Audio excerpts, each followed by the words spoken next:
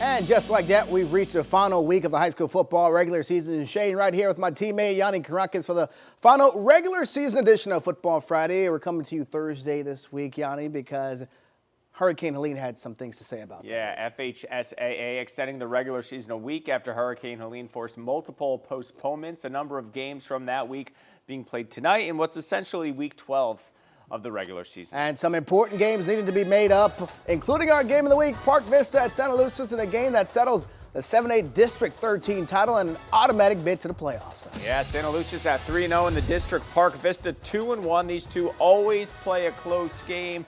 They did so last year. The Chiefs have averaged 70 points a game in their 3-game winning streak, but offense anything but effective, at least in the first half. Quarterback Chris Siska, first play from scrimmage picked off by the Cobras' William West. Santa Lucia's down 3-0. They finally get a positive play. Siska to Jamie Simmons, who just flies down that sideline, gets down inside the 10-yard line of Park Vista. But that play is called back for a penalty. 2 plays later, Siska intercepted again. This time it's Beyondre Charles. Chiefs would make a change at QB. Park Vista with a chance to go up 2 scores in the red zone. But Jackson Marconi's pass to the end zone for Chad Garrell falls incomplete. They have to settle for a field goal. Park Vista led 6-0 at half, but Santa Lucia's got the offense going in the second half. Chiefs go on to win 35-13, claiming the district title. They're heading back to the playoffs. 2 proud programs having down seasons as 3-6 Dwyer plays at 2-7 Palm Beach Gardens. Gators going for back-to-back wins, though. Gardens with a 7-0 lead in the first quarter. Looking for more here. Alonzo Reese takes the handoff and just willing his way through the defense. Look at this, busting through tackles. Give Gardens a first down. Same drive. Jordan Johnson, the screen pass to Wilford Kaku. Looked like Dwyer was bringing pressure, so it's the perfect play at the right time. Kaku makes his way across the field. He'll end up in the end zone for the touchdown. 14-0 Gardens. Gators will get the ball back, but this time the pressure gets to Johnson. And watch this, right before his knee goes down, Dante DeSantis heads up play, strips the ball, takes it away. Nobody's sure what happened, but DeSantis says, look, ref, I got the ball. He says, yes, you do. First down, Dwyer. Ensuing drive, Colton Brown takes a snap. Nice fake here and scampers his way in for the Dwyer touchdown. Dwyer not going to end up on the winning side as they fall to Palm Beach Gardens tonight. All right, with their #1 ranking in our top 10 poll, West Boca hosting Royal Palm to wrap up their regular season. First quarter, Mason Mallory swings it out to Ja'Cory McCrary. Look at end zone is hit just shy of the goal line. Moments later, Mallory rolling out, hits Mark Hannaford. Bulls take the 7-0 lead. How about some defense? Wildcats QB Max Griner pressured. His pass intercepted by Damon Allen, and he's going to go the other way. That is a pick 6. Bulls up 14-0. Ensuing kickoff, Royal Palms Demetrius Roll takes the ball at the 2, and do the math. 98 yards later, kickoff return touchdown. Suddenly we have a ball game, 14-7. But on the next kickoff, moments later, it's Kyle Andrews receiving it at the 4, and he says, oh, we're taking kicks or touchdowns? How about this? 96 yards to the house.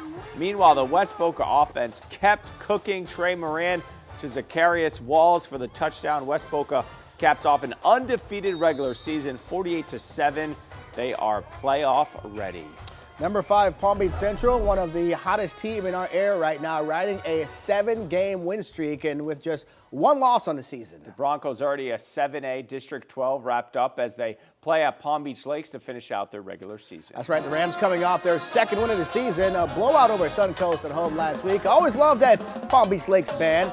Big Central lead in the 3rd, though. They add to it. Chance Rotson rolling out and buying time, throws across his body. You're not supposed to do that, but somewhere behind the traffic, Mattis Gibson makes the catch for the touchdown.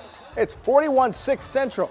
Next Bronco possession, Rotson has offers from FAU and UMass and finds a wide open Preston Parker. Nobody around him, an easy touchdown, and things getting ugly for Lakes, down 47-6. It got worse for the Rams. Julian Ayala, quick pass to Kamari Williams, the Arkansas commit, picking up some yak yards before being taken down. First down Broncos, and then Central will cap off the drive with a short touchdown run here. Broncos get the blowout win, 54-6. Coming up after the break, both Boca and Jupiter try to wrap up impressive regular seasons and a lot more when Football Friday returns.